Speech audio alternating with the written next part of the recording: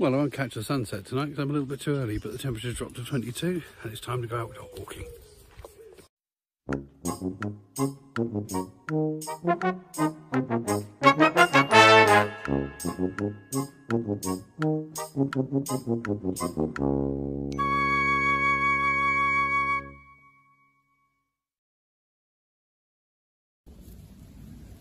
It's always amazing how different this little area is at different times of the year. I mean, now we're in the middle of summer, just past midsummer, and my favourite oak tree here, and you can see it's all ferns now.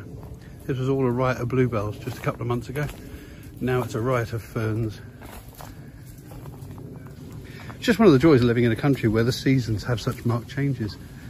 It's one of the reasons I don't think I could ever live in a hot country. The idea of it being hot all the time, sunny all the time, that drives me nuts. I love the changes. I love winter, I love autumn, I love spring, I love summer. They've all got their own characters and they've all got their own beauty. It's wonderful.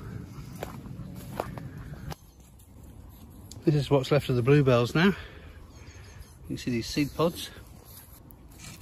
They've all now gone to seed and they'll be shedding all ready for next year. Nice tangly bit of wood. Nothing more of interest, just a nice tangly bit of wood. I like that one. It's obviously a holly. The eerie silence of almost no birdsong. I've already mentioned it on a couple of videos, but yeah, it's getting to that time of year. I'm seeing feathers on the ground everywhere. In fact, just up ahead here, look. A beautiful, beautiful magpie tail feather here. Can you see if I catch it in the light, you get that lovely iridescent greeny blue. Really pretty. It's looking a bit tatty, mind you, but that's why it's molted it, of course. It'll be growing its new ones now. But nice feather nonetheless. I'm not one for promoting apps and companies generally, but I have to say I have been using the Merlin app to listen to and identify bird calls over the last few weeks. It's a free app, and I've tried quite a few of the plant ones, and I've tried quite a few of the mushroom ones, and they haven't been great, if I'm honest. They've been some quite spectacular misidentifications, including one quite poisonous mushroom identified as edible. But I think I can say with all honesty that this Merlin app is pretty good, because I know quite a few bird songs already, so I could just check whether it was correct. And it has been. It's been really, really good. And it's identified a couple of bird songs I didn't actually know. The only time it's had a slight anomaly was once when it came up with the word mallard. And I'm about as far from a pond or a river as you can possibly be.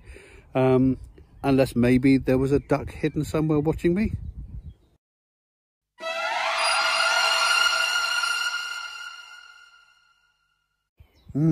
Gary Larson may have got that one right.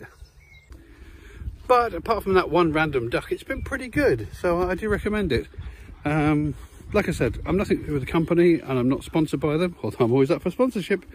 But nevertheless, yeah, Merlin, good app. I will confess, I thought there was another anomaly 2 days ago when it picked up what it said was a peregrine falcon. And again, I thought to myself, really? Around here? But I saw it today. I saw the peregrine falcon swooping down through a tree, and a lot of very startled magpies, wrens and collared doves jumping out of the trees and bushes. Quite clearly a peregrine. So it turns out it was right.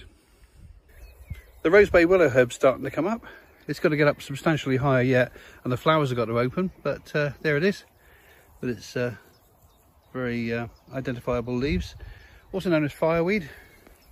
I think because the seeds, when they come out, they're kind of very fluffy and fibrous and can be used as tinder for fires, but also because the leaves go bright orangey, red and yellow. They actually look like the whole field's on fire. But the best bit about rosebay willow herb is that the flowers, oh, these are a bit more open, is that the flowers can be used to make jam with a very subtle rose flavour. Very, very nice.